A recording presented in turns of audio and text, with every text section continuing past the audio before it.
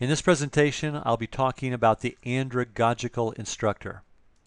On the screen in front of you, you can see a chain linked, three chains there. On the left side, it has a link that I've labeled content. On the right side, a link that I've labeled class. And of course, that middle link is the key piece. According to Bruce Wilkinson, the teacher is the living link between the content and the class. I like that a lot. Bellman believes there's more to teaching than simply standing in front of a group of people and spewing out a lot of information. That there has to be something that connects that information to learning within the individual. To achieve this link, there has to be a union between the attitude of the instructor and the delivery of the content in such a way that learning takes place. That in such a way is the essence of andragogical instruction. Andragogy is a term coined by Malcolm Knowles describing a pedagogy for adults, with the understanding that adults learn differently than young people due to their life experiences. And so the andragogical teacher understands that their role in the process, their link, if you will, in this experience is to be able to create an environment of learning that connects the content with the class. There are three attitudinal qualities that define andragogical teachers according to the adult learner. The first one is that they are real or genuine.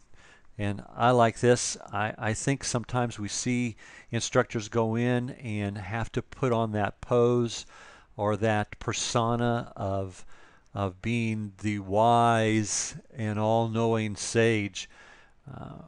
But if you're going to be truly engaged in learning, and if you're going to have the ability to be an andragogical teacher, you're going to be someone who is real and genuine. You're going to express that genuineness in the classroom, and you're going to express that sense of realness in everything you do, as if you also understand that you are involved in the process of learning along with the students in your class. The second part of it is non-possessive caring, prizing trust and respect. The andragogical teacher sees their class, their charges, those who are a part of their responsibility in the learning process as individuals, real people, people that deserve respect, people that value trust and are willing to share trust back and forth. They are not so concerned about caring of their own psyche and their own authority that they're unwilling to engage in a learning process that can be mutually beneficial but also sometimes chaotic. And the third attitudinal quality here is emphatic understanding and sensitive and accurate listening. The ability to engage others as if they have something to contribute to the conversation. Not just to tell them what they need to know, but to be open to the fact that they already may know something which will contribute positively to the experience. So these three attitudinal qualities are foundational to the andragogical teacher, and foundational to that, creating that link that will bring together that combined effort of content and class to create this student-focused learning that we're looking for. Questions that the andragogical teacher asks are listed here, and I'm going to go through them one by one since I believe that they're so important and so often unasked, surprisingly. Are there materials that will increase a student's desire to learn? And if so, what are those? So if I'm looking at the material that I'm going to be teaching this evening in my class, I'm going to be looking at that saying, okay, I've got the faculty guide here, I've got the textbook, and I see what it says that I'm going to be learning, but I wonder what other materials are there that might increase a student's desire to learn this specific topic in this specific way? And if so, what might they be? Is there an article that I need to bring in? Is there an experience or a YouTube video? What other materials would increase a student's desire to learn this particular thing that I'm going to be doing? And then how is the second question, how can I as a teacher enhance a student's will to learn?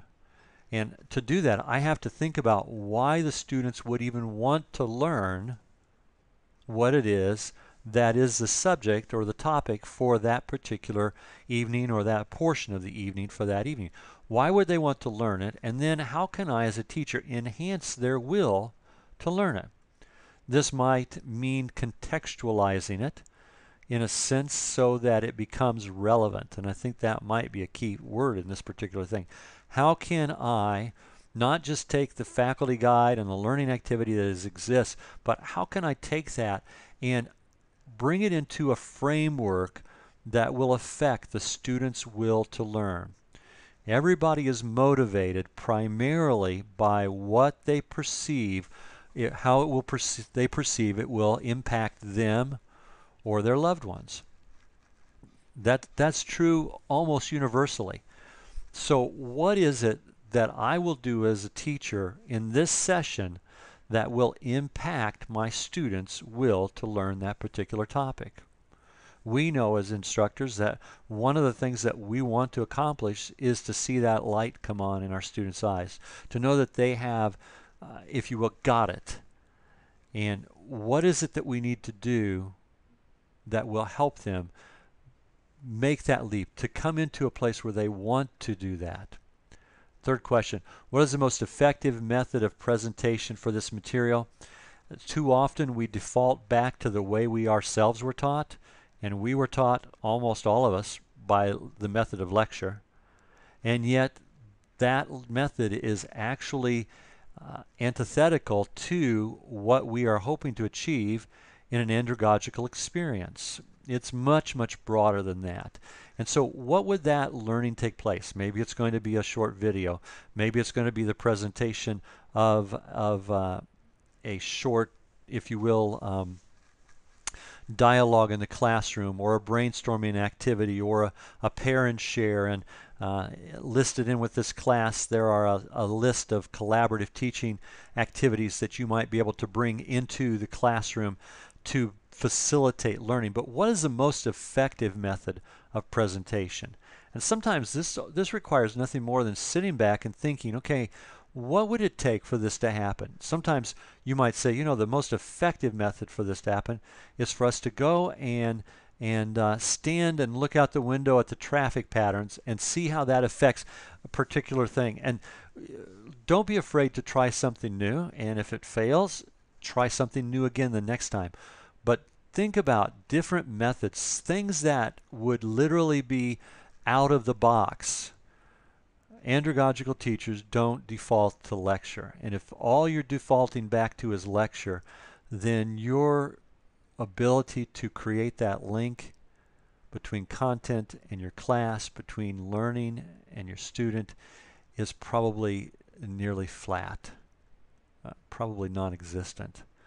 Lecture is probably not the most effective way to teach adults, because they bring different information in that will allow them, if you are creative, to be able to make creative links for themselves. And then the last one here, what is the optimal presentation sequence? I know you've got a faculty guide that lists a presentation sequence, but we also trust that you have experience and education. And as you look at the sequence of things that are to be covered that particular evening, you may know in your mind that there may need to be a shifting of that sequence for optimal learning to take place. If you determine that that's the case, then re-optimize the presentation sequence so that learning takes place. Andragogical teachers are not fixated on the faculty guide per se, and of course we want you to stay with the faculty guide, but they are fixated on the learning objectives that are presented for that particular topic in that particular class session. And their focus then is to how can we make that happen? So that's the question. How can we make that happen? And that takes us to the key tool of the Andragogical Instructor, the Collaborative Learning Strategy. I love the Collaborative Learning Strategy, CLS. What is a Collaborative Learning Strategy? First, be familiar with the course materials, including the texts, assignments, and faculty guide. I have heard, to me, horror stories of individuals who have picked up their faculty guide, not having read the textbook, picked up their faculty guide literally on the way into the class and expected to be able to teach the class simply because they've taught other classes and they assume that they are so competent that they don't need anybody else's help, nor do they need to be familiar with the material. Well, I'm going to tell you this. If you're going to be truly effective, you need to be familiar with the material yourself and thoroughly familiar. Second point, know the irreducible minimum of each topic to be covered. If I have 4 topics tonight that have to be covered, and these are topics that are within my sphere of teaching knowledge, I've been qualified to teach these subjects, and I have experience not only in teaching them, but I have experience in doing them.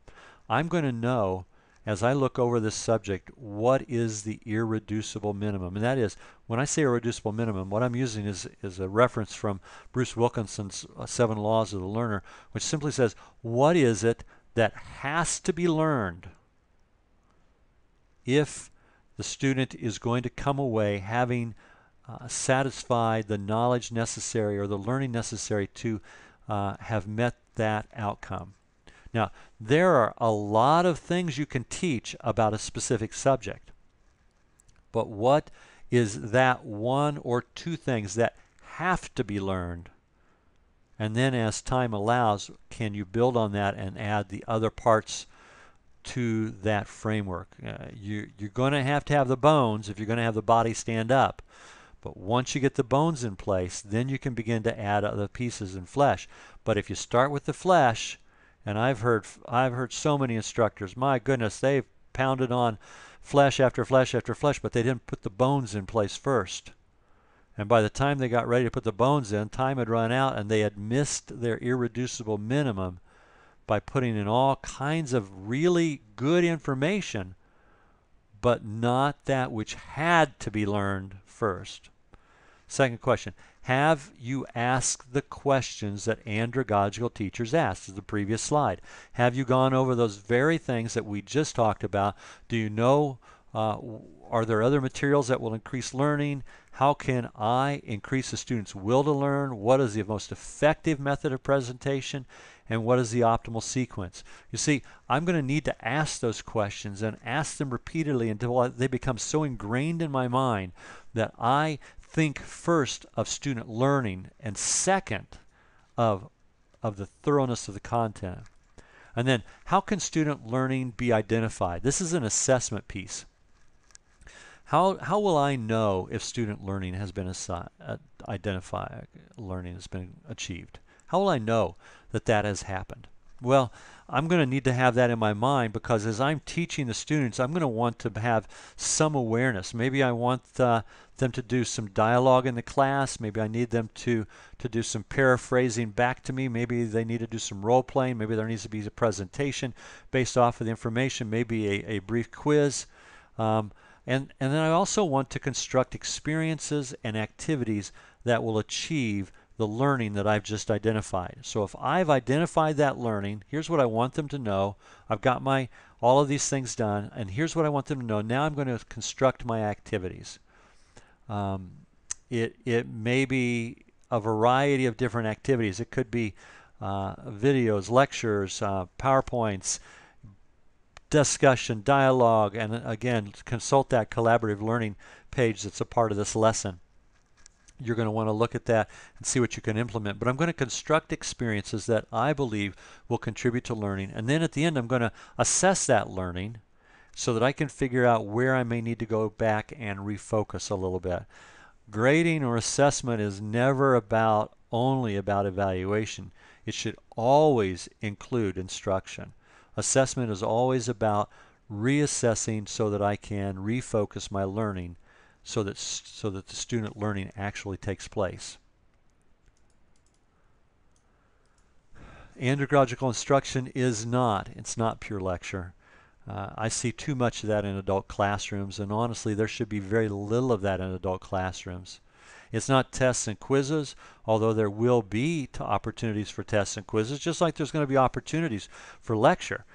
But any lecture that surpasses 20 to 30 minutes tops has already hit a wall in the minds of the students. And the same thing with quizzes and tests. Quizzes and tests can be used as an assessment for where learning has taken place and where we can refocus learning. But if you depend too heavily upon that, all it does is reinforce a short-term learning mode. If you're familiar with Bloom's taxonomy, and I encourage you to become familiar with that, it merely reinforces the lowest levels of learning most of the time. And we're looking at something much higher than that, so that they're able to synthesize and recreate the information in ways that will impact and be able to be uniquely used. And it's not merely collaborative exercises. If you think I'm promoting only collaborative exercises, that would be a mistake. If you're going to use a collaborative exercise, it needs to have clearly defined objectives and learning expectations. I've seen some instructors just go overboard with activity after activity, and the students love it. Oh my goodness, they're just excited. But they don't come away having learned anything because the instructor's not taking the time to define the objectives and the learning expectations, and then how has that been met with that particular activity. So andragogical instruction is not anything, it's kind of everything, because it is a focus on student learning.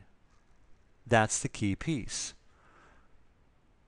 Student learning is the focus of the andragogical instructor. And so we come back to this chain link, if you will, showing the content on one side, the class in the other, the andragogical instructor who, by use of the CLS, is able to create that link. It hinges upon the effectiveness of the instructor, who is willing to perceive themselves in a new light, in a light that is so focused upon achieving learning. Well, thank you for your time. If you have questions related to this presentation, please contact your dean, and thank you.